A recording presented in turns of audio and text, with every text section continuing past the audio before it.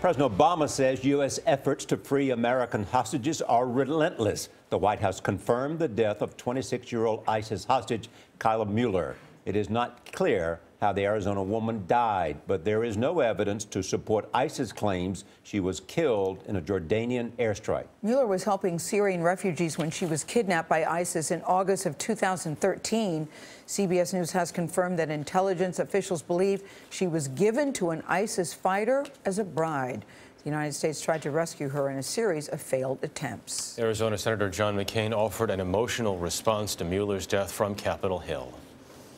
I want to express the deepest condolences to Kayla's parents, Marcia and Carl Mueller, her loving family, and many friends. Our thoughts and prayers are with you. Ben Tracy is in Mueller's hometown of Prescott, Arizona, where a community is in shock over losing one of its own. Ben, good morning.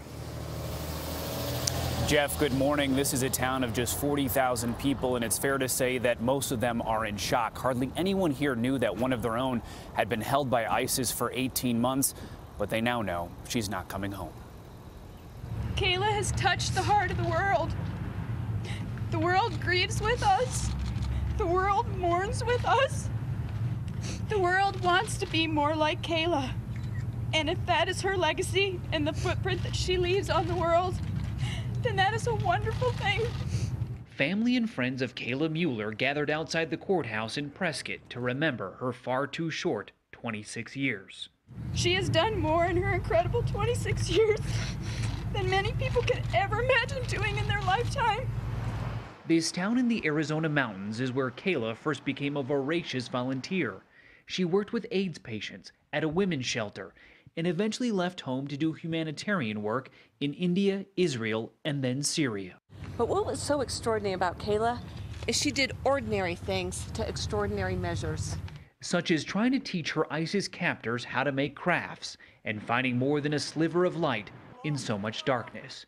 In a letter to her parents last year, Kayla wrote, "Even in prison, one can be free. I am grateful. I have come to see that there is good in every situation. Sometimes we just have to look for it." That optimism is harder to find among the pain in Prescott. This is a town still recovering from the Yarnell fire a year and a half ago.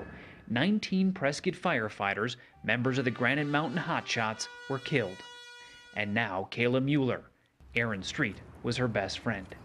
I'm not yet sure how to live in a world without Kayla, but I do know that we're all living in a better world because of her. Now, Kayla's parents have not spoken publicly, but in a statement they did say that their hearts are broken having lost their only child. They said they will spend the rest of their lives honoring hers. Gail? All right, Ben. It is. It's a heartbreaking story. We've been talking about that all morning. Thank you, Ben.